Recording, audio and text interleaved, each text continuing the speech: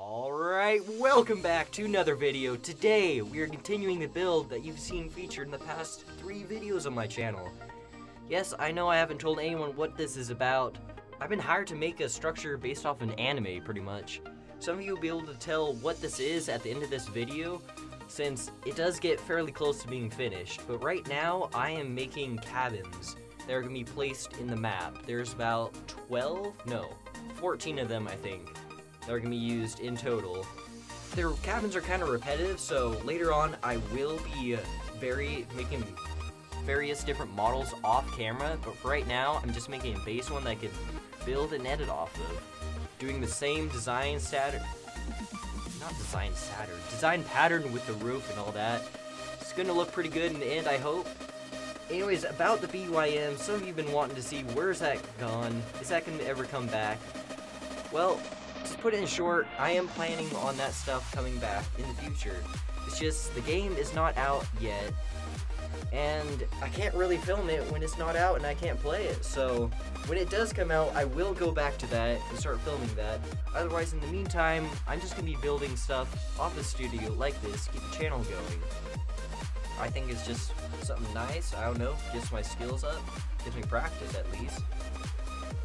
I guess I could in the future do a tutorial. What would you think of that? It might be kind of fun. Even though I haven't really done tutorial before, it's kind of complicated to do those. It requires a lot of editing, which I don't know if I want to go through more editing again. Okay, fine, I will probably go through more editing if you really want to have a tutorial about this come out.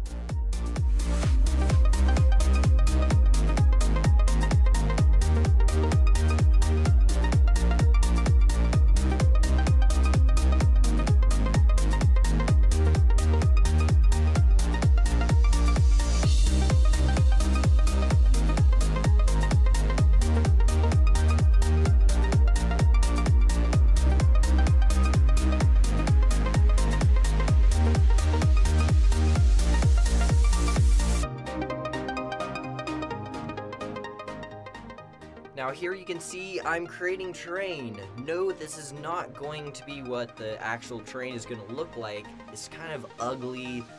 This is the default terrain that Roblox offers. I don't like it that much, so as you can see, I start placing these red dots randomly about it.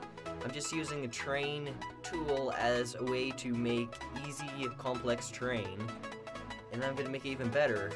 That's what these red dots you'll see a little bit, what they're going to be for, as I place them at every single point where the ground changes. Yes, the more points that I place, the more parts can be used, but it's going to create a lot of lag in the map. That's okay if it looks great, right? Anyways, this is what the red dots are for. It's for making triangles in the ground. As you can see, it's kind of like a low poly terrain that I'm making right here. I just use the default terrain as a way to map it out so it's a lot easier to place in.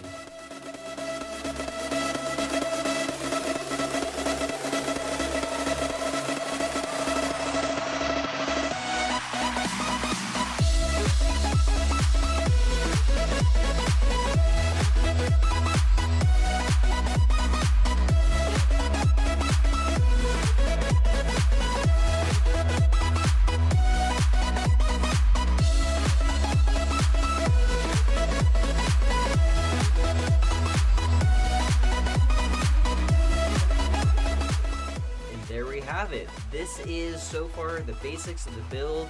Still need to add in the rest of the mountains, some vegetation, trees, bushes, all that kinds of stuff. The river needs water in it. That's the gray little street. That's supposed to be a riverbed. But that's all I have time for today's episode. And so far it's turning out pretty good. Thank you all for watching, and I will see you in the next one.